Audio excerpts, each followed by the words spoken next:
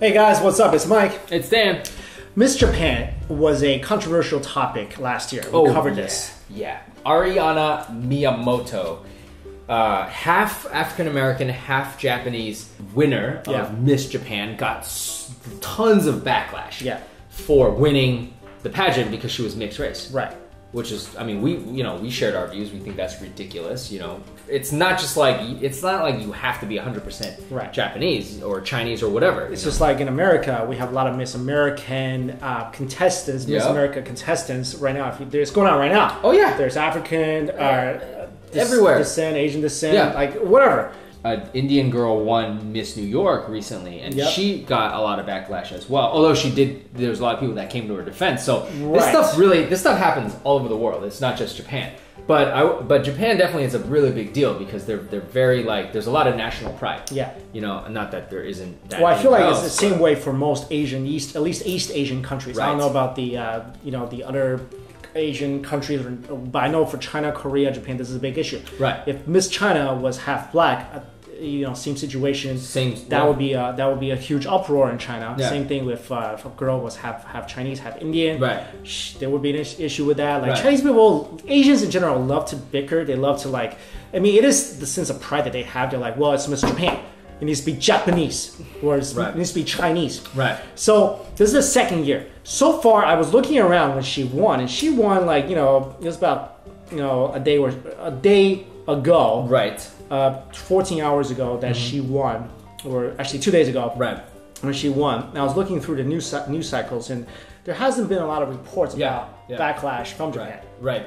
Because maybe because it's because they already happened more accepted now because it did happen last year. Yeah, and it's talked out. Like what else? What else? They're used to it. They're like, well, already happened. So talked out, so people aren't as mad, and more acceptance. I think that a lot of those reasons. So this year, Priyanka Yoshikawa, she's half Indian. She has an Indian father and a Japanese mother. She's 22, and just like Ariana Miyamoto, when they're accepting the award, they're speaking perfect Japanese from what I could tell. I mean, I don't know, but she, by all accounts, she's like, I'm Japanese. Yeah. I'm also Indian. Yeah. But I'm proud to be Japanese. And it's like the award. A lot of these awards, it's not just what you look like. It's if you exude the essence of that culture, and if you do by speaking the language, knowing the heritage. She is pretty, she's got some awesome skills too. Like she could train elephants. I think she's like a kickboxer as well. Like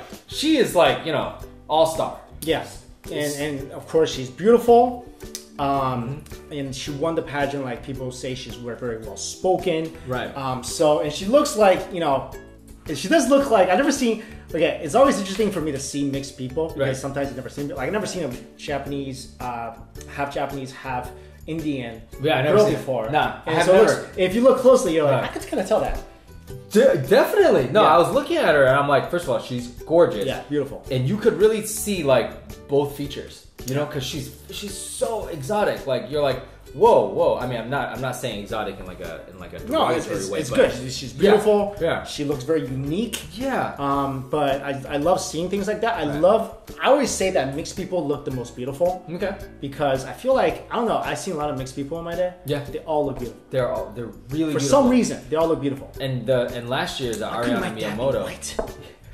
And Ariana Miyamoto, and I feel like when I look at her, she's beautiful. You can see the African American traits and the Asian traits as well. I mean, it's great. It's great to see that, and I do like the fact that right now there's not a lot of backlash because last year it was crazy. A lot. It was crazy. And I think it helps now. This was just last year ago. Yeah. Say it was maybe 5 years, then maybe there's a little more backlash. Yeah. The story hasn't been. No, that's good. That means people are progressing and accepting of these kind of situations, and that's awesome. So, especially like Asians, I feel like it's hardest to change. Definitely. We're very stuck in our way, especially our parents' generation. So to see her win this and to see people at least for now, I haven't seen a lot of people who are like, oh no, we're not happy. I'm sure they do exist. Definitely. But at least it's not coming out in masses. So good for her. Yeah. And good luck on the Miss Universe pageant. Yep. So I don't know if I'm going to root for her or Miss USA. Miss USA is Chinese American. No, not Miss USA. I mean, Miss Michigan. Miss Michigan. Miss Michigan is Chinese American. She's got to compete and win that. Well, I'm rooting for her to win that. And then if she goes, then I'm rooting for I don't know, man. I like it. I just like her story. I like the fact that so many she's able to beat Miss Japan in that country with her background and be accepted. So exactly. Thanks for watching, guys. See you later.